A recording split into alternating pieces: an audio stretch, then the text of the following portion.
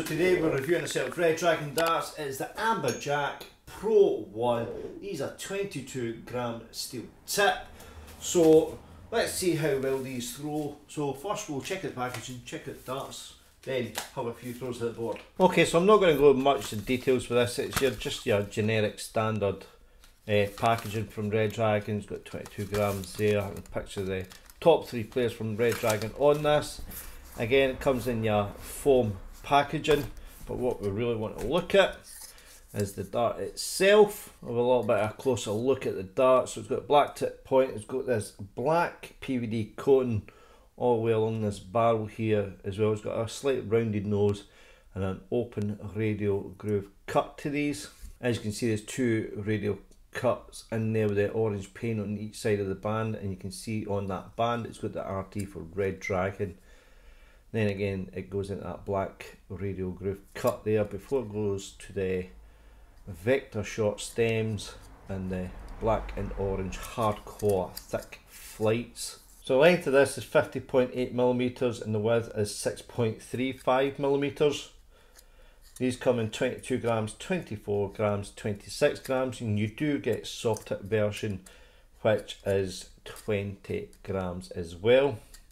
There is a Pro 2 version if you're not suited to this, which is a different style of barrel, so you can look at that as well. The grip on this, that section there, I'd probably give it a 3. On that back section, because you've got that slight band to it as well, it's not got much of a grip, so I'll give that a 2.5. So if you're like me, you hold this section, you may find that a little bit slippy, but we'll find out anyway. Okay, so the darts are fully set up.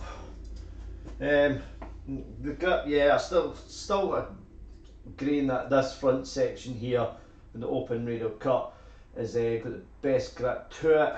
Not so much at this back section here, because that band I think kind of ruins it. If they just made that all the way up, it would have been perfect.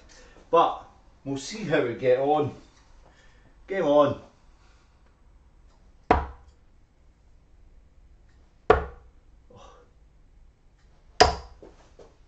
Oh, 100. I still feel that there's a little bit of slippage there at the back, but yeah, it looked good on the board. Not a bad balance to these as well.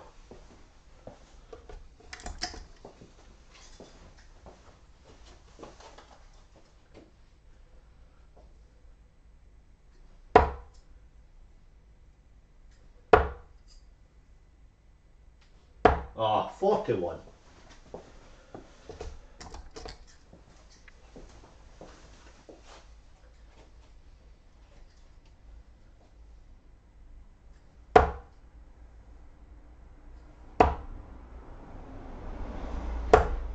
$81.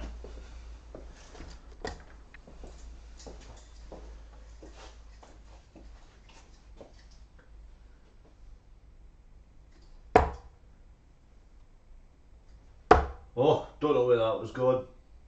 That was a squeeze jiff with the hand there. 92, right, I'm going to leave it at that. Let's do a little summary.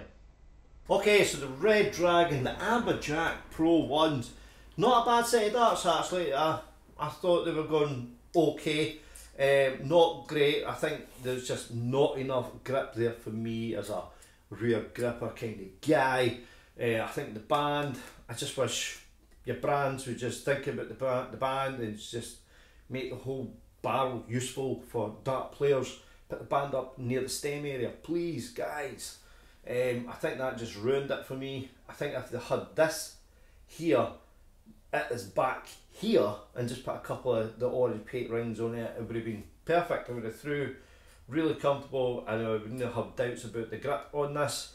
But yeah, just guys, think about this section here, just that's where we like to put the thumbs.